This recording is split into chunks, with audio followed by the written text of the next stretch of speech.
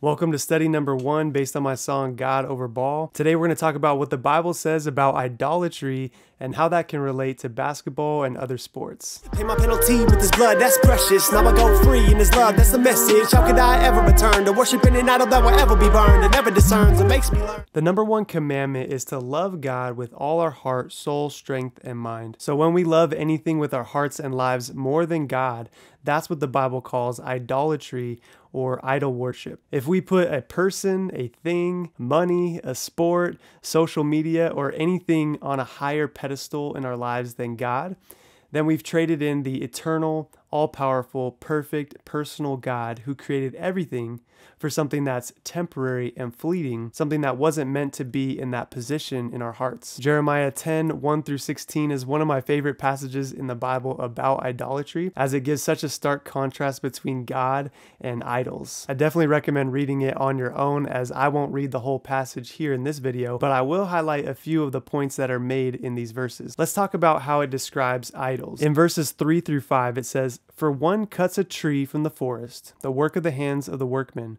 with the axe. They decorate it with silver and gold. They fasten it with nails and hammers so that it will not topple.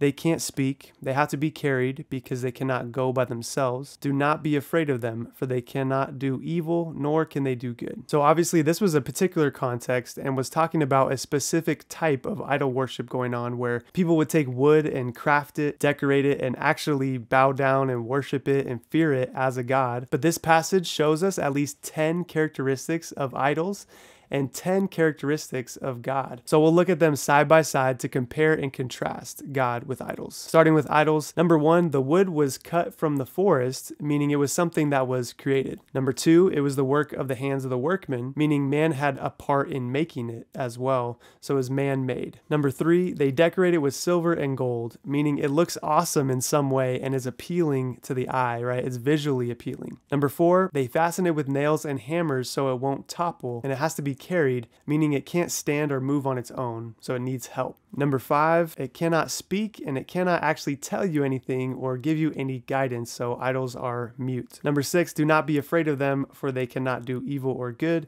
and that meant that it's literally lifeless. It's an inanimate thing that can't actually help you or harm you, so it's not worthy of fear. Number 7, later on in this section of Jeremiah, it also says that idols will perish, meaning they're temporary. Number 8, it also adds that they are without knowledge. Number 9, without breath. And number 10, that molded images are a falsehood, meaning they're a false god. So here we have 10 characteristics of an idol in the left-hand column. And so let's compare how the passage describes God, and we'll put his characteristics in the right-hand column. It says he's the maker of all things. In other words, he's uncreated. Literally, he made all things, including man. So he made man as opposed to being man-made. Also, there is no one like him, meaning he's the almighty God who is unfathomable, invisible, and needs no help. Also, the text talks about when God speaks, he speaks powerfully. It also mentions how everyone should fear God, as he's the only one who can actually pour out wrath and judgment on people, so he should be feared. Additionally, the text says that he is the everlasting king, meaning he's eternal. And next, it says that he is full of wisdom, so he's all wise. As we talked about earlier, he created all things, and he literally gave breath to everyone and everything that has breath. And lastly, the passage says, the Lord is the true God. So when we look at the contrast, it's amazing, and we see that these characteristics